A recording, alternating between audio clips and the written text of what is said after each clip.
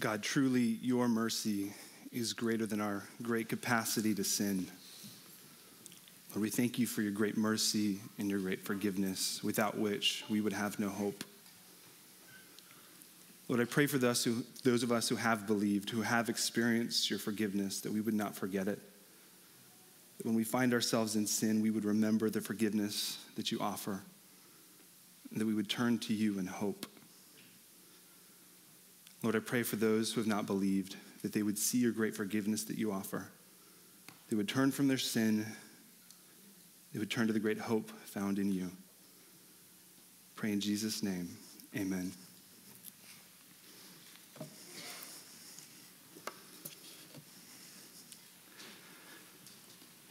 Just over 100 years ago, the Thayer family of Pennsylvania decided to return from their European family vacation in style. Mr. and Mrs. Thayer, along with their 17-year-old son, decided to return to America on the unsinkable Titanic. And we know it was a very sinkable boat, and young John Thayer was apart from his parents when the ship hit the iceberg. 17 years old at the time, hanging out with a friend, he looked for his parents and he couldn't find them. And eventually, when he decided he had no other options, he tried to board a lifeboat. But those in charge of the lifeboats didn't allow him to board because he was too old. He was neither a young child or a woman. So after realizing that he was out of options, John Thayer and his friend threw themselves overboard and hoped that they would find a lifeboat. John almost drowned. He later wrote that when he almost drowned, it felt like he was spinning. He didn't know which way was up until he finally found the surface and burst with air in his lungs. In spite of his confusion after he jumped overboard, he eventually found a lifeboat. He was one of the few who survived after jumping off the ship rather than boarding lifeboats on the Titanic. His mom made it out alive, but his father and his friend who jumped with him both perished on that night. You can imagine the terrible memories that stemmed from that night, the confusion in a teenage mind, the uncertainty. But when he wrote about the tragedy years later, he wrote that what haunted him most wasn't any of those experiences. It was actually the memory of the cries that came from the depths. Those who surrounded him and had no hope or were crying out for it. He compared it to locusts on a midsummer night in the woods, lasting 20 to 30 minutes. And what haunted him was that although he heard their cries, he knew of their need for salvation. He was powerless to save them. These cries of a drowning man are haunting. They're desperate, fearful, helpless.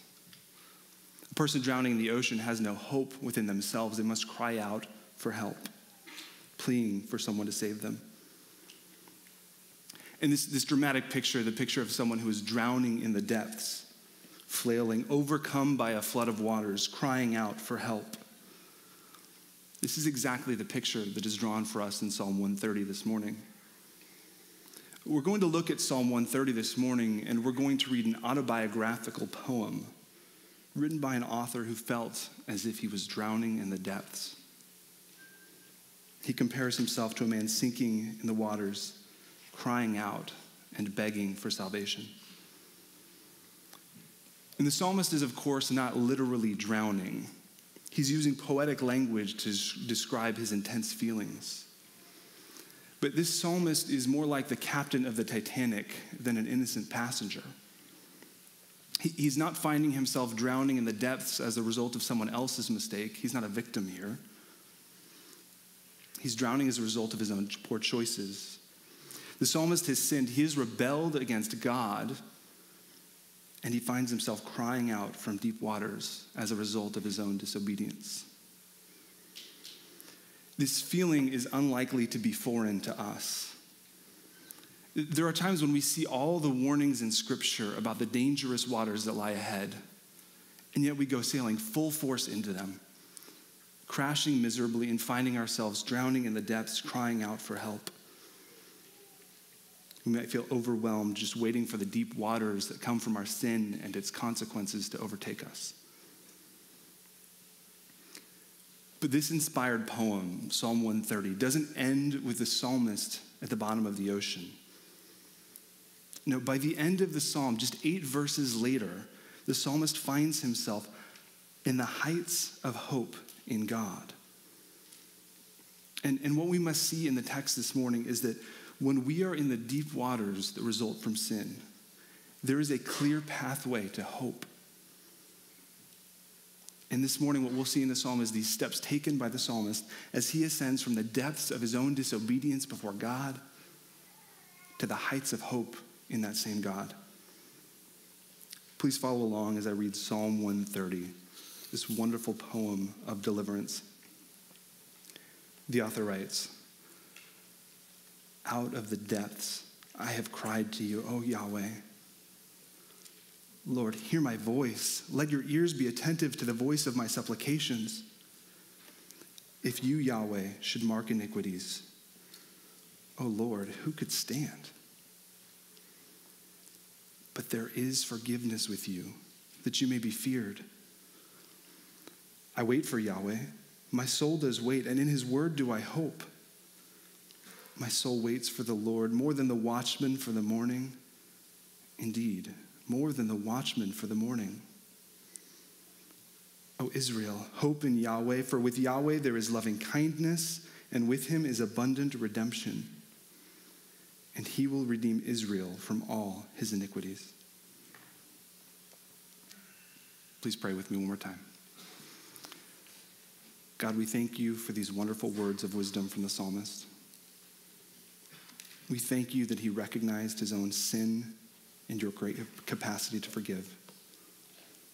Lord, help us to turn to you when we find ourselves in the depths of our own sin, to recognize your goodness and worthiness and forgiveness. Pray in the name of Jesus, amen. Again, this morning in the psalm, we're going to see 4 steps in the psalmist's ascent from the depths of disobedience to the heights of hope in God.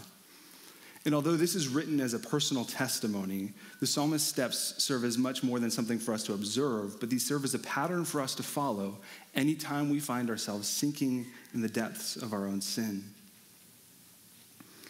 These are more than just steps to observe. They are steps to imitate as we pursue sanctification and holiness and restoration. I hope this study will equip you to respond well anytime you find yourself facing the depth and the consequences of your own sin. And the first step that we'll see in this ascent is the psalmist's heartbroken prayer found in verses 1 and 2. Psalmist's heartbroken prayer, he wrote, "Out of the depths I have cried to you, O Yahweh. Lord, hear my voice. Let your ears be attentive to the voice of my supplications." You may notice that I've skipped over the first line that you'll see in your text. The psalm says, "a song of ascents" at the top of it. Now, this isn't a part of the psalm itself. This is rather a title over the psalm. And you'll see this over every psalm from Psalm 120 to Psalm 134. And although this psalm is about a man who ascends from the depths of his disobedience to the heights of hope, the title, "A Song of Ascents," has more to do with the context in which the psalms were sung than it does the content of the psalm itself. It has to do with when they sung the psalms. The Old Testament people were commanded to make their way to Jerusalem to celebrate multiple festivals every year. And if you've been to Israel, if you know much about the geography of Israel, you know that Jerusalem sits high above most of the surrounding area. So there was a bit of a climb to get to the festival. So these families filled with obedient worshipers multiple times per year would make their way up the hill to worship in Jerusalem. They would ascend the hill to worship in Jerusalem. And while we have the benefit of streaming services and CDs and iPads to help us get through road trips, Israel had no such thing. So on the way up the mountain to worship God, they would sing these songs of ascent to one another to prepare their hearts for the festivals. And some of you probably do something similar where you listen to worship music and psalms and hymns as you prepare your hearts for worship at church or small groups. And just like you have a variety of songs that you listen to, the Israelites had an album worth of psalms, at 15 songs from Psalm 120 to 134, that they sung as they made their way to these festivals.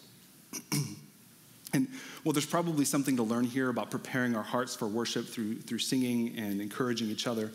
I mostly want us to picture how these songs were used. They were large, tired, sweaty, dirty groups of people making their way up this mountain together, singing songs of praise to God. as they climbed the hill, they would prepare their hearts for worship by singing this psalm. The psalm reminded them and encouraged them of their present personal ascent and their future national ascent to the heights of hope in God. And the song begins with the author in a tough place, crying out for salvation from the depths. These depths, this word is for deep waters. He's recalling the desperate and the overwhelming nature of his situation. Nothing seems right. In his disobedience to God, he feels overwhelmed, hopeless, helpless. He's drowning in his iniquity and its consequences. And it's not immediately clear from verses 1 and 2 that the nature of his drowning is that he is drowning in the depths of his own iniquity, his own disobedience and sin. But we can see from the rest of the passage that his iniquity is tied directly to this desperation. His own disobedience before the Lord has caused this calamity. But unlike the helpless cries that haunted John Thayer, these cries would be heard by someone who has the power and the will to save. The poetic language used by the psalmist here indicates his crying in this extended analogy was audible. He's so distraught that he yells out to the Lord. Notice in verse 1 that he cried out. In verse 2, he writes twice of his voice. He begs, "O Lord, hear my voice. Please listen to the voice of my pleas." He wrote of the Lord in this analogy, hearing with ears. So here, this is a picture of him screaming out from the depths to the one who can save him. All of us can probably identify with this position from some point in our lives, if not presently. To be caught in the depths of sin and rebellion. You've acted foolishly and you feel overwhelmed by your sin and its consequences. The full weight of your choices bears down on you like a flood. Perhaps this is you now. Even as I say these words, you can think of specific sins, specific choices that you've made that have you feeling as if you are floundering with no hope in sight. As a believer, you know what it's like to taste the Lord's goodness, to be comforted by his kindness. But how do you get from these depths back to the heights of hope in God? This desperate cry to the Lord is the first step laid out by the psalmist. It's desperate outcry to God and heartbroken prayer. And believer, you have a God whose arm is not too short to save, whose ear is not so dull that it cannot hear, but you must cry out to him in prayer. Don't wait for things to get worse. Cry out to him now. Cry out to him the moment you realize the desperation of your position. It is interesting to note that the text doesn't tell us the size of the sin. The text doesn't tell us the exact nature of the sin. The author's struggles aren't exactly clear because that's not really the point either. If we knew the specific sin, then we might fool ourselves into thinking that these steps don't apply to us. But the truth is that no matter when we sin, no matter how we sin, no matter how big, no matter how small, we impede our communion with God because we have disobeyed him. So whenever we sin, whenever we have impeded that communion with God, it is appropriate to feel the weight of our rebellion against him. Perhaps some of us haven't felt this way in a while. Not because it isn't appropriate, but because we've become so numb to our sin that we fail to recognize its seriousness. But sin is serious. We can't treat any sin as if it is silly or inconsequential or a personality quirk. We don't serve a sentimental God who winks at sin. We serve a holy God who hates it. A.W. Tozer famously said that the idea that this world is a playground instead of a battleground has now been accepted and practiced by the vast majority of Christians. The idea that this world is a playground instead of a battleground has now been accepted and practiced by the vast majority of Christians. But we cannot fall into this trap of forgetting the seriousness of our sin. On this battleground, when we sin against God, we commit cosmic treason against the commander of the universe. We can't treat sin as if it's a plaything. When we find ourselves in the depths of our sin, we must recognize the seriousness of our sin against God. And the psalmist knew exactly what his sin meant. He knew that he had betrayed God, and yet only God could deliver him. So when he recognized his position, he cried out to the Lord in heartbroken prayer, begging for supplications or mercy from the Lord. He cries with no excuses. He's not excusing his sin. He only comes to the Lord with desperate pleas.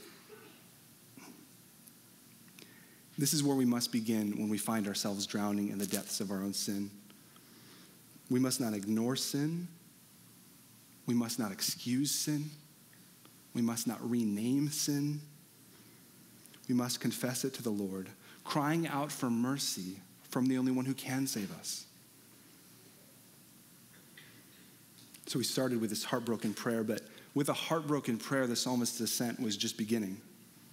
After this desperate cry, the second step in his ascent from the depths of disobedience to the heights of hope is his humble posture. And we'll see this in verses 3 and 4.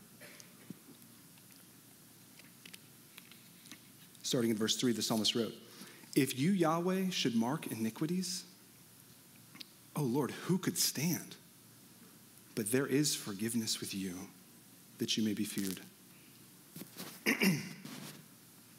The psalmist recognized that the Lord saw his disobedience in high definition. The Lord saw his misdeeds clearly and specifically, and those misdeeds left him unable to stand before the Lord on his own. When you see that word mark in verse 3, some of your translations may translate it watch. O Lord, if you should mark or watch iniquities. That's the same root word as the word for watchman in verse 6. See the word watchman in verse 6. The idea here is that if God were to carefully watch our behavior so as to hold it against us, looking for our sins to hold them against us personally, who could stand before that? And the obvious answer is nobody could stand before that. Neither the psalmist, nor you, nor I, nor the holiest of believers could stand before the Lord if he were to hold our sins against us. The psalmist knows that he will drown in his sin if the Lord would not pardon it. This is what he deserves. The psalmist knows that our forgiveness, any hope that we have, hinges entirely on the thread of divine compassion. If God would hold our sins against us, then we would surely perish, and we would have earned it. The psalmist had an accurate view of himself. He had an accurate view of what he deserved. He knew who he was before the Lord. And likewise, when we find ourselves in this position where we've recognized our sin, we find ourselves drowning in the depths of our own sin and its consequences, we must have a humble posture before the Lord. We must accurately recognize who we are in this equation. As Omri said this morning, we contribute sin, he contributes forgiveness. We must recognize who we are, who he is, and what we deserve. If you go outside of the Word of God, you won't find this view of self from our culture. You won't find this view from many strands of Christianity. If we find ourselves in the depths as the result of our sin and we cry out to the world's going to tell us that the only thing wrong with us is that we think something is wrong with us. We're inundated with television ads, movies, music, telling us to love ourselves more, to think more highly of ourselves, that we are only worthy of good. But the gospel calls us to empty ourselves, to call our sin what it is: cosmic rebellion against the commander of the universe. If our sins are rebellious and our actions are in rebellion, then we are acting as rebels. against God and his design. We must accurately identify ourselves, our sin, and what we believe. About 4 years ago, there was a man from New Jersey named Kevin Daly. Kevin was overweight, and doctors told him that he needed to get serious about losing some pounds. So Kevin went to work. Kevin spent years working hard day and night, dieting, exercising, trying to shed pounds. He saw quite a bit of success. But no matter what Kevin did, he just could not lose his belly fat. Nothing he could do. Not even keto would help him. For 3 years, he worked on this problem day in and day out with no results. Doctors were perplexed. So they took a closer look. What they had been unaware of with his excess weight was that he was carrying a 34-pound tumor on his stomach.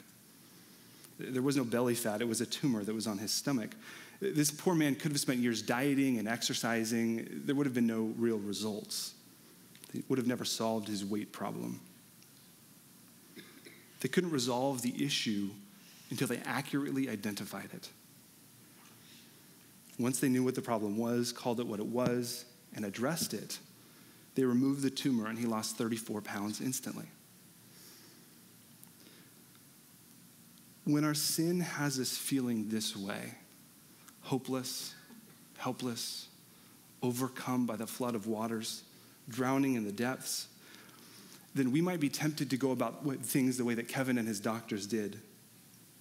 We address the wrong problem in the wrong way, seeking relief.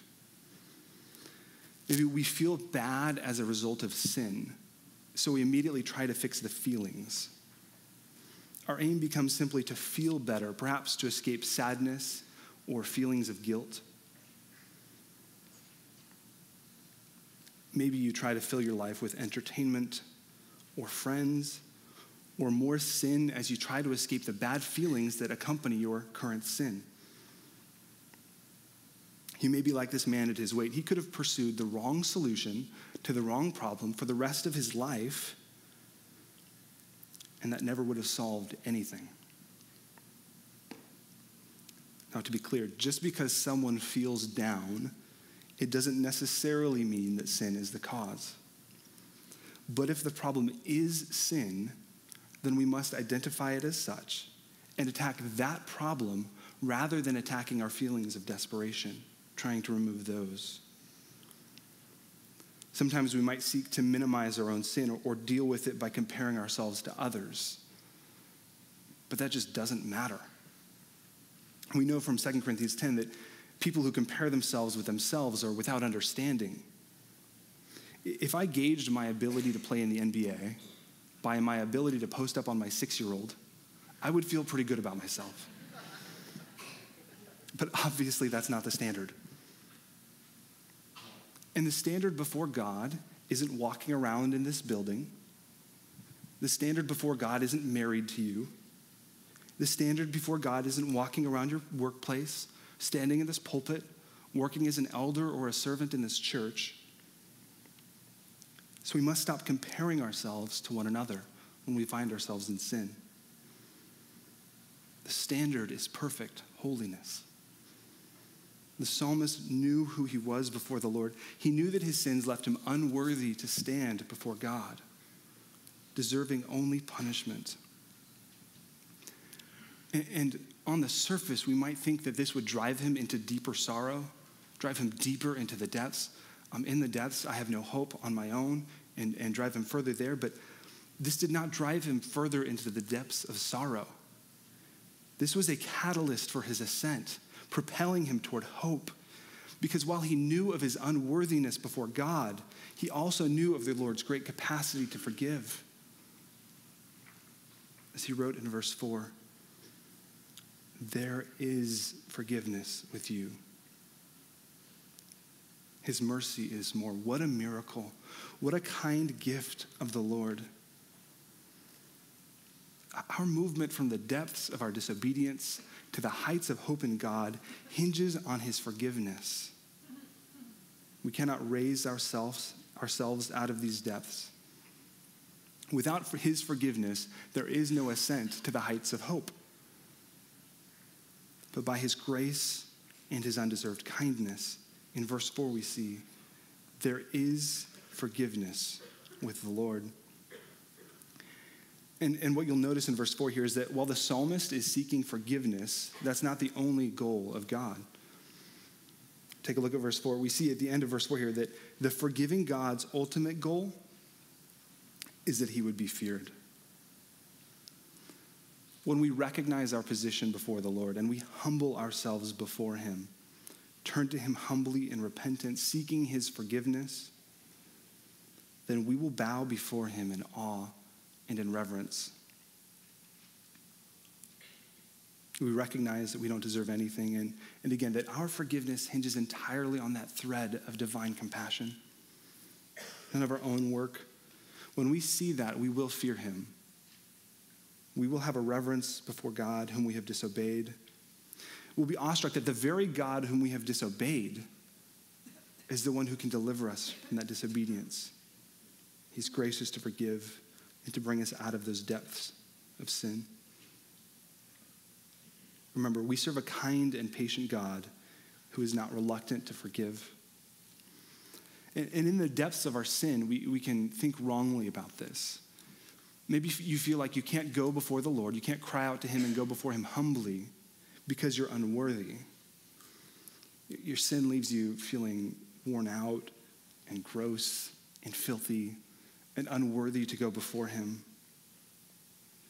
But we must not fail to go before him because we feel unworthy. You are, in fact, unworthy. That much is true.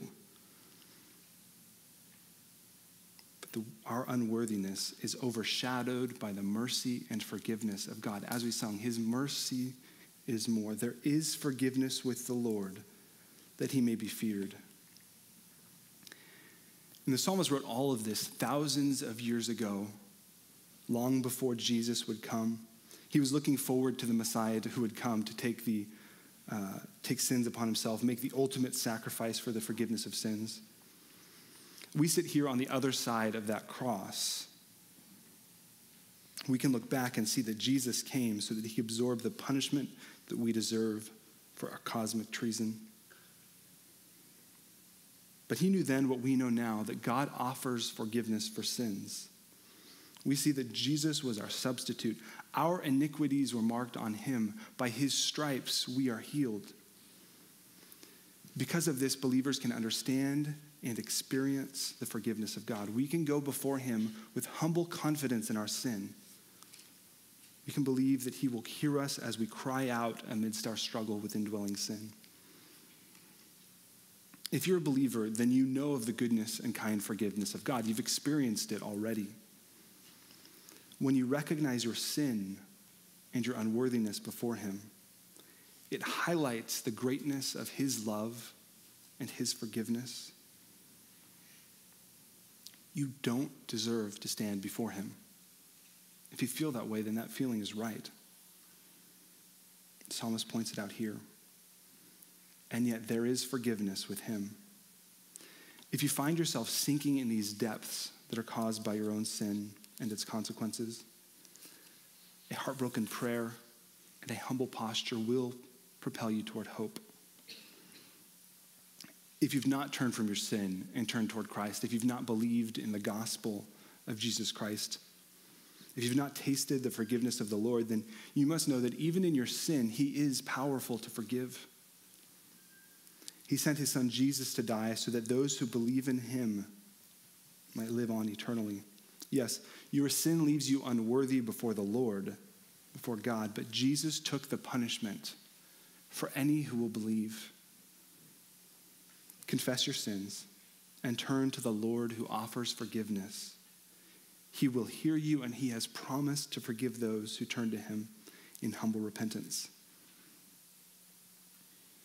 After this heartbroken prayer, this humble posture, the third step in the psalmist's ascent from the depths of disobedience to the heights of hope is a hopeful patience in verses 5 and 6. Beginning in verse 5, the psalmist wrote, I wait for Yahweh. My soul does wait, and in his word do I hope.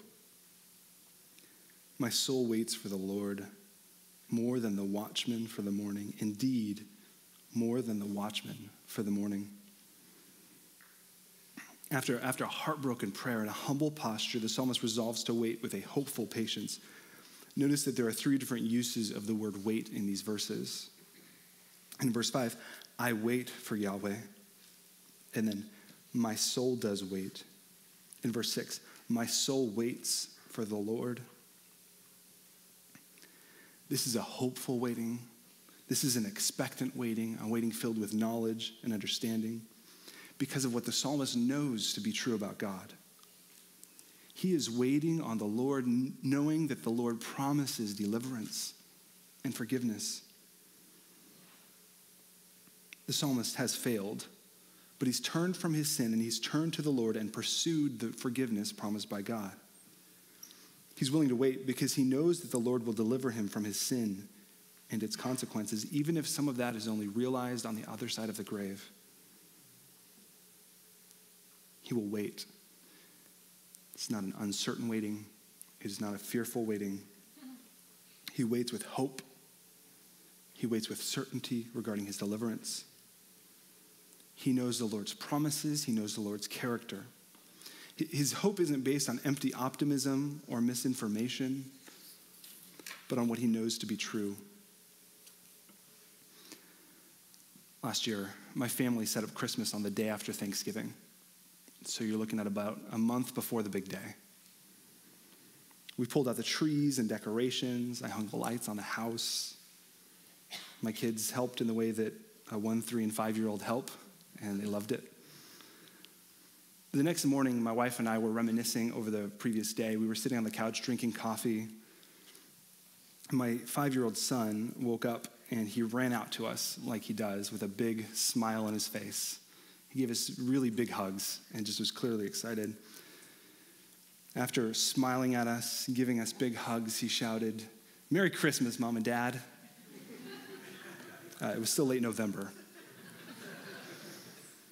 You see, he knew that it was Christmas because of what we had done. He was hopeful, he was confident, even certain that it was Christmas. But his hope, his confidence, his understanding were based on a 5-year-old's understanding of the calendar. He was hopeful, he was certain, but he was very wrong. So what makes the psalmist's hope? What makes his certainty different than that of a confused child? Is he waiting with hopeful expectation because he enjoys the power of positive thinking? Is he waiting with hopeful expectation because things can't get any worse? He's drowning in the depths. He might as well hope for the best. No. His hope is built on what he knows to be true. He hasn't done a statistical analysis and plotted probabilities. Look at the end of verse 5. In his word do I hope. In his word do I hope. His hope is not in statistics. His hope is not based on his own charisma. His hope is not in his education or in his ability to figure things out. Rather, he can have confidence no matter what happens because God's word is true and God has promised to forgive. The psalmist's confidence, this confident hope, stems from God's faithfulness to his own word and to his own promises and to his own character. This is one reason you'll hear around here that we must go to the word of God to get the God of the word, to know the God of the word. God is faithful to what he has said. But how can we find comfort in his word if we don't know what it says, if we're not reading it? If we don't know the word of God, then how can we know why we can have hope? We might be tempted to seek comfort elsewhere, to seek confidence elsewhere in our own personal experiences, in just general principles. Maybe we are tempted to seek confidence in empty wishes and hope with no basis or folk wisdom. But lasting comfort and confidence in trials can only come from the promises of God given to us in the Word of God. And how certain was he of the Lord's salvation? Well, how certain is a watchman that the morning will come? A night watchman is someone, perhaps a shepherd or a soldier, who worked an overnight shift until the morning. They were awake all night watching for danger. If a couple of night watchmen are hanging out really tired, do you think they ever really wonder if the morning is going to come? Maybe they feel the time going by slowly. Pulling night shift is long and hard. If you've ever worked all night, you know that you will long for the morning. You will wait expectantly. You will be thinking about that day. You may grow weary in your waiting. These watchmen, they may get tired and they might long for the morning, waiting for its arrival, but they don't question whether it will come. The nature of the morning is that it always comes after the night. The earth hasn't stopped spinning. And God's promises are more certain than the continued rotation of our planet. Like the psalmist, if we turn from our sin and we turn to the Lord for forgiveness, then we can be absolutely certain that he will be faithful to what he has promised. If you cry out to the Lord from the depths, then you can be more certain that he will keep his word and that he will forgive than that the morning will come. This confidence in his word can carry us through deep waters and through long nights. If you feel like you're drowning, if you're overwhelmed and iniquity has brought you to a place of desperation, then turn to him humbly and set your feet on the solid ground of his promises. Hebrews 10:23 tells us that he who promised is faithful. You can trust him in deep waters and through long nights. He remains faithful to his word. After this heartbroken prayer, a humble posture, and hopeful patience, the fourth step we see in this ascent from the depths of his own disobedience to the heights of hope in God is a hopeful proclamation. A hopeful proclamation. In verse 7 we read, he turns to the nation and he cries out to them, O Israel, hope in Yahweh. For with Yahweh there is loving kindness, and with him is abundant redemption. And he will redeem Israel from all his iniquities.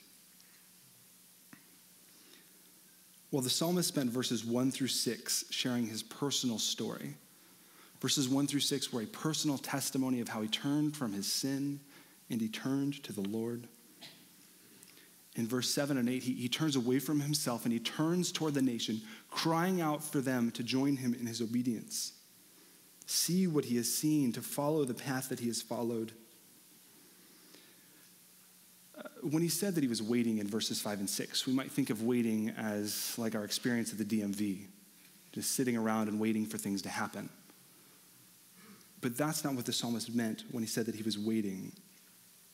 Waiting on the Lord doesn't mean sitting on our hands. Part of his hopeful waiting was a hopeful proclamation to others of the truth. His waiting involved proclamation. He has worked through his problem. He has experienced the divine solution. He understands it. And he wants all of God's people and all of the nation to know of the forgiveness found in God. Look at verse 7. He told the nation that they too should hope. And he based that hope on the character of God. Remember in verse 5, his hope was based on the word of God. His word do I trust. In verse 7, he points here to God's faithful character. Notice he calls out God's steadfast love, the redemption of God. These are also revealed in his word. This loving kindness in verse 7, this is a loyal love from God to his people. This speaks of God's faithfulness to love and to forgive. If you are one of God's own, then God is loyal in his love to you. You can rely on his forgiveness both now and forever. Notice the repeated use of redemption in verses 7 and 8. The redemption is directly tied to iniquities or sins in verse 8. This redemption, this is God's power and will to save his people from their sin. And while the psalmist was redeemed by God in relation to a particular sin in the first 6 verses here, in verse 8 he broadens the idea. He writes, he will redeem Israel from all his iniquities. This is an eternal redemption. Notice the change in tense here in verses 7 and 8. Verse 7, with him is abundant redemption, present tense. With him is abundant redemption presently. Verse 8, he will redeem his people from their sins, future tense. Our sins present both a present problem and an eternal problem. God's loving kindness, his redemption, his mercy, his willingness to forgive, these characteristics of God solve both our present and our eternal problem. And worthy of note is that since we can trust that God is faithful to his word, remember, in his word do I trust. Since we know that God does not depart from his word, we can know here that there is a future redemption for national Israel.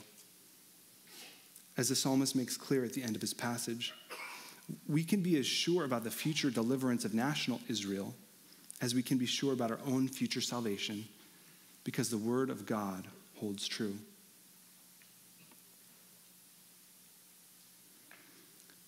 The psalmist has experienced a dramatic transition in just 8 verses. Over the course of 8 verses, this man has gone from drowning in the depths of his own disobedience to shouting for others to join him in the heights of hope. His ascent wasn't based on anything special about him. There's nothing special about the psalmist related to God's forgiveness that could not be said about us or for us. He wasn't particularly redeemed by God in a way that God doesn't offer forgiveness to others. This ascent to the heights of hope was contingent entirely on God's faithfulness to his own character and his word, and not based on who the psalmist was.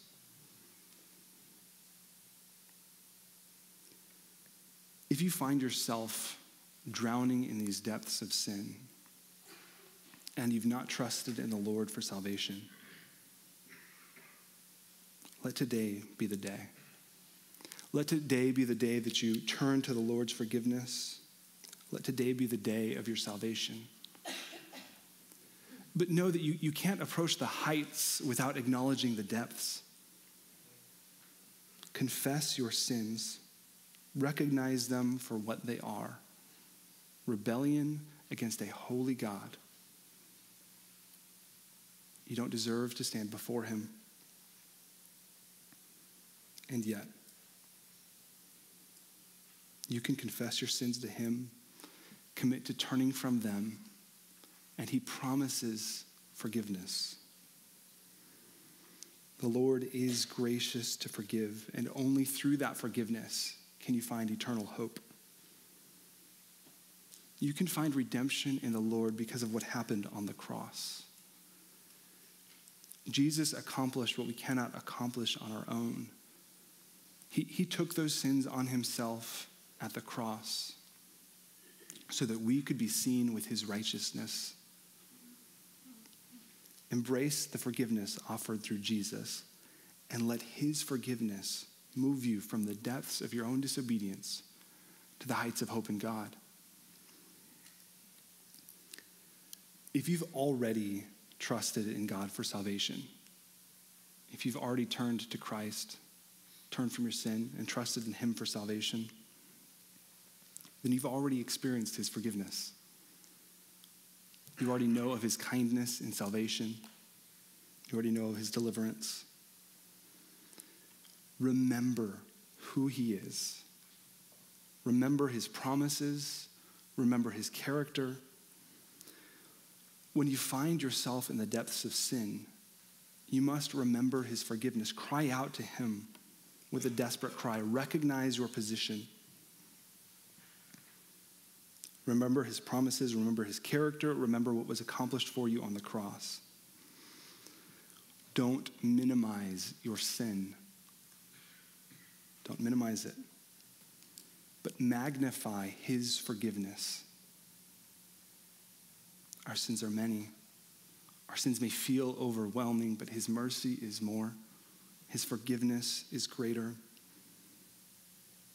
You can and you must turn from your sin. You can and you must turn from your sin. The psalmist has laid out some steps for you to follow, if that's what you're pursuing. I would call on you to do that if you find yourself in these depths. If you find yourself drowning in the depths of your disobedience, then follow the steps of the psalmist to the heights of hope in God. Turn from your sin. Embrace the forgiveness offered by your Creator, and be restored to the joy of your salvation. Please pray with me.